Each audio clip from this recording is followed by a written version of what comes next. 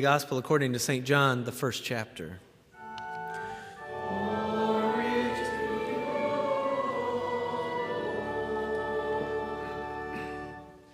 In the beginning was the Word, and the Word was with God, and the Word was God.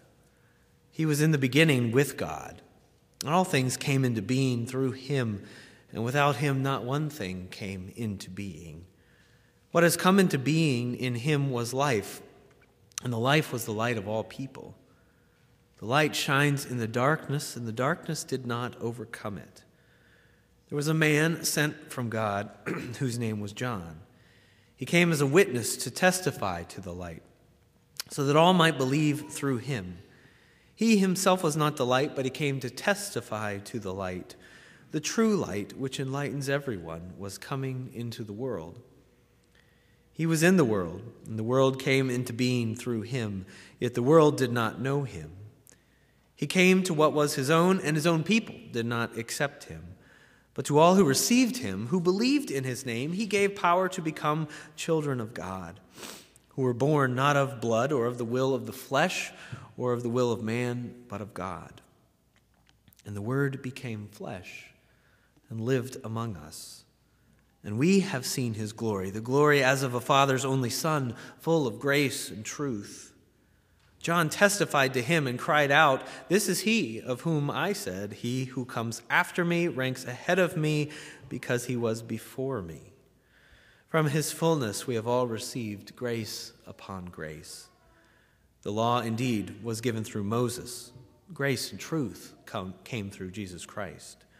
No one has ever seen God. It is God, the only Son, who is close to the Father's heart, who has made him known." The gospel of our Lord.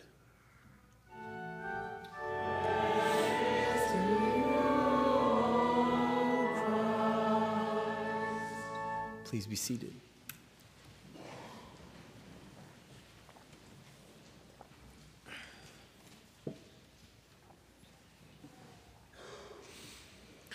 Well, it's the first Sunday of 2015, but it's still Christmas here, which is nice. I spent my New Year's tired and asleep before midnight, and I think I was probably just too tired from all of the celebrating TCU's Peach Bowl win. I think there's something about that. But it occurred to me as I sat and watched that game at TCU, aside from the one day where I was really sick, that 3.5 hours I watched the game was the longest I had sat still since long before Christmas. I've just always bouncing around, doing something else. And I realized that's just how the world is. Time just keeps rolling and we keep moving. We roll right past Christmas. The world has probably already forgotten that Christmas was just a week ago or 2 weeks ago. My Christmas decorations in my house are already down, right? Except for the lights on my house. Everything's down because it's when I have time. So I keep moving, right? Our mind at home is we're thinking about back to routines, back to schedules. And my mind's now off whatever it was on. And I'm thinking about what's happening in January, what needs to get done. We are a people on the move. We don't sit still with our bodies, and we sure enough don't sit still with our lives. We're constantly moving. We're constantly moving, trying to get to maybe a better place, or we're constantly moving to work up some ladder, or we're always moving to get something, maybe striving to keep up with the things that our neighbors have. We are in our people on the move. And we reflect on New Year's about what we want to be new in 2015. And we make resolutions about what we want that to look like as we move forward into a new year. But here it's still Christmas. It's the second Sunday of Christmas. And we hear this song. It's beautiful. It's a creation-like song from John 1 about a beginning that started long before the calendars turned to 2015. It's about a beginning that doesn't depend on us, but it was a resolution made by God. Verse 1, in the beginning was the Word, and the Word was with God, and the Word was God. Verse 14, the Word became flesh and lived among us, and we have seen that glory, the glory as of a Father's only Son, full of grace and truth. What is this Word? It strikes me that our world is filled with words that have power to persuade, power to force, power to coerce, maybe even coerce by violence. There's words everywhere in this world that have the power to cut just as deeply as bullets. But this is the Christmas mystery of faith, that the word that God spoke in the beginning of creation is the same word that God speaks to the world at Christmas. That this is the word, a word of beginning that's not about the will of the flesh or ourselves. It's about a word of reconciling our flesh, reconciling our world to God. It's an end to the will of the flesh, the will of this world. And it shares a word of grace and truth that enters into this world and changes everything forever. That's what Ephesians is about. It's a string of phrases that lists what that looks like. It's a word of truth, a gospel of salvation, marked by the seal of the promised Holy Spirit. That's God's word that enters into this world. The Word made flesh is the same word that God speaks to us today. That brings a celebration, a resolution bigger than anything having to do with 2015. So we pause, we slow down. From all the constant movement around, we pause at Christmas to ponder this Word made flesh that lived among us. Now, a more literal meaning of what that looks like is, what that sounds like when you read that, is God pitches a tent in our midst. It's a throwback to the tabernacle days of ancient Israel when they wandered with a tabernacle that carried God's presence, and it was a tent that went everywhere they went as they were constantly wandering around in the wilderness. The Word made flesh and lived among us means that God enters into a constantly moving and temporary world to speak a word of presence that is eternal. That's the word that God's been speaking since the very beginning of creation. And that, dear friends in Christ, is the good news that a people on the move are longing to hear.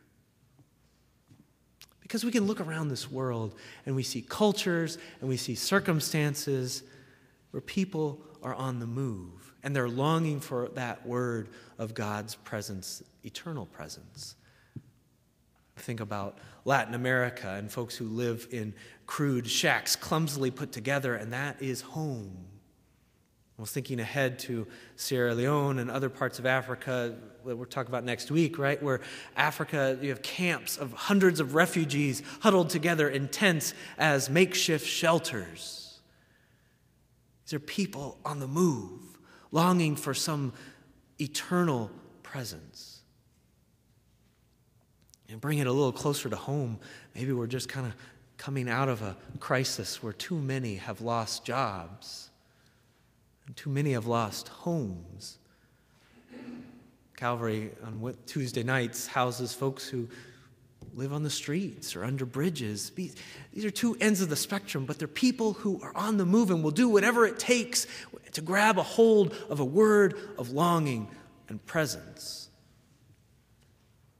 I think about sickness that goes around this time of year, and I think about those in hospitals who catch their breath under tents of oxygen that get placed over their faces, longing and moving from place to place, looking for treatment and for hope. And then at some point, we do find ourselves under another tent at a graveside, escorting a dearly departed or loved one on a final move, right? This is the life of people on the move, longing for a word of God's eternal presence. And so in those moments when we find ourselves and feel that, what is God's word? What is God's response? It comes from verse 18. No one has ever seen God, and sometimes it feels like we don't. It is the only Son who is close to the Father's heart, who has made him known. How can we understand? How can we understand this God? How can we find a presence of the holy? It's at the point when the infinite finds its way into fragile flesh and into the suffering that we experience. It's when the holy sets up shop and gets housed in a body in this world to experience life that we know all too well. It's Christ is this one awaited and longed for, the one who is yearned for, the one in whom the deepest longings of life are met and responded to. We hear God's eternal word of presence when we glimpse Jesus. When we listen to God's word of grace upon grace that is announced in this world that is moving and searching for meaning everywhere it goes. And it all just reminds us that Christmas brings a word of God's salvation. That Christ was born and laid in a wooden manger so that one day Christ could be nailed to a wooden cross. So that we could hear God's word of love through Christ's life, death, and resurrection. So that we could speak that word of life through our very lives into this world. Christ is God's word of relationship, spoken to the world throughout all time and spoken to us and through us. So that as we move through this world, and then we move quickly, that we would not move without God's word of presence. That we don't move without first kneeling at this railing for a moment of stillness or quiet to hear a word that comes from this table, a word that feeds. Take and eat this bread. Take and drink this cup. That you don't move from this building, this room, without passing the baptismal font and pausing at the waters to hear that word of blessing, that you are a child of God, sealed by the Holy Spirit and marked with the cross of Christ forever. That we don't move in this world without that word of faith. That God's eternal love has entered into this world and moves with us. Thanks be to God for that word. Amen.